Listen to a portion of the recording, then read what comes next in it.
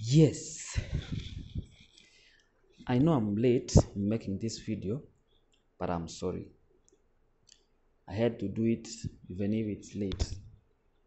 It's around 12 minutes to 6. Allow me say this.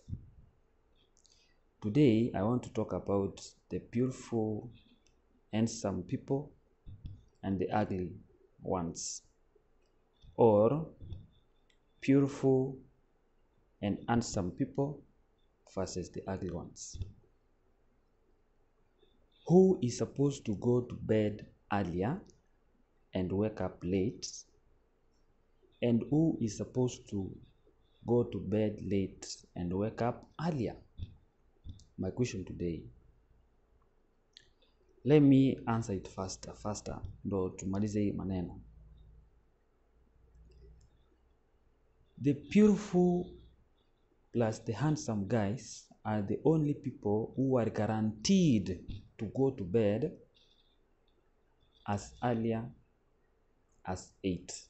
Like they are the ones who are supposed to go to bed earlier. Not supposed to, but they are guaranteed you can go to bed earlier, as early as 8.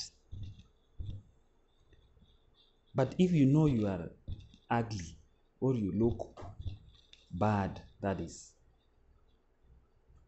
what are you going to do in bed at 8 in the evening?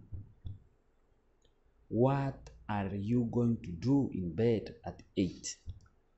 And yet, you have a lot to do. You need to work on your face for you to look good the following day. My advice for you guys is, if you know you look handsome if you are a man, and if you know you look beautiful if you are a lady, you have a guarantee to go to bed earlier. Like you can decide what time to sleep. As early as 8, as early as 7 that you are in bed. Nobody can question you. But if you look ugly, okay, let me use a good example. Why should Smart Joker go to bed at 8? What is he going to do? He can even go to bed, and maybe if he has a kid, the kid can see him and start making noise or run away.